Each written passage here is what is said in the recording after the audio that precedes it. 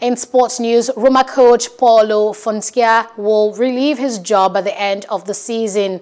The Serie A club confirmed this on Tuesday, thanking Paulo for his hard work and leadership over the past 2 years.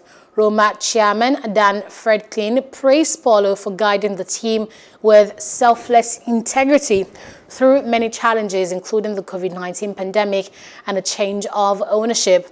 According to media reports, former Juventus, Napoli, Chelsea manager Maurizio Sarri is favourites to take over the 3-time Italian champions. Hello, hope you enjoyed the news. Please do subscribe to our YouTube channel and don't forget to hit the notification button so you get notified about fresh news updates.